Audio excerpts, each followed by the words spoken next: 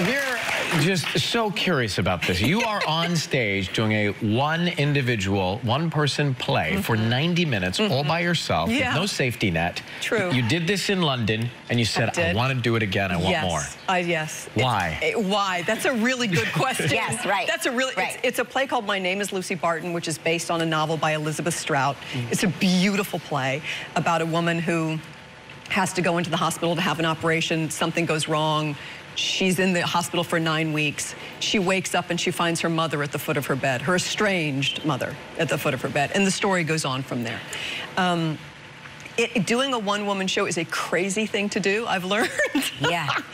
And I can't really tell you why I do it. Wait, if it's a one-woman show and her mother comes, how do you do that? Well, there's trickery.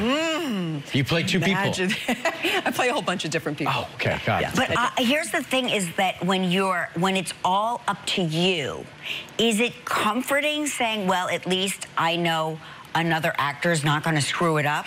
Or I'm just is it aware, like, am I going to be the actor that screws this up? It's a particular type of terror that I've never experienced before.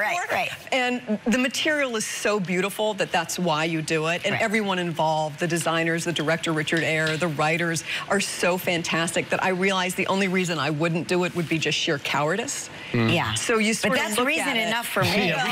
Cowardice is powerful. I do. I'm very proud of it. Yeah, you should. I can't wait to see it. I am very excited to see it. It's such a pleasure. So it's called My Name Is Lucy Barton at the Samuel J. Friedman Theater on Broadway, January 6th through February 29th.